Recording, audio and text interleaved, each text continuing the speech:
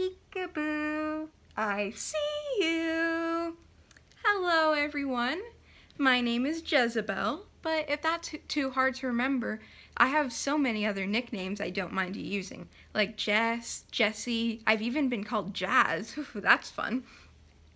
My name is Jezzebelle, and I'm another member of Orwellian Wires and Friends. Now, for a few months now, I haven't been allowed to be on camera. Why? Well, Orwell was kinda shooting a video and, well, I was misbehaving a little. I thought it would be fun to scare her because Orwell loves her horror movies, but Orwell didn't think it was very fun.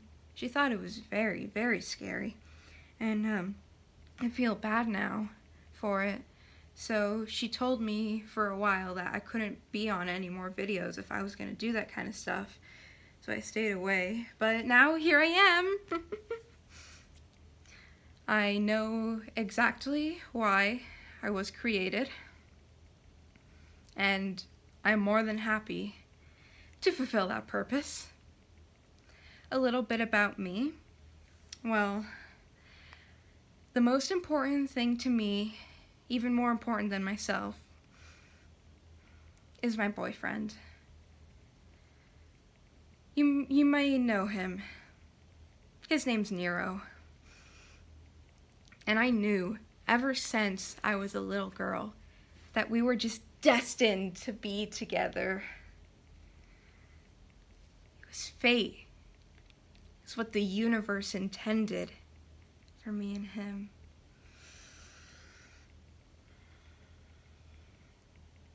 So, I assume you all are fans of a video game titled Devil May Cry? I assume so, right? I mean, she posts a lot about that kind of stuff. Well, guess what?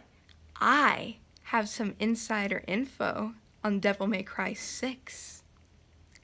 Some insider info from me to you.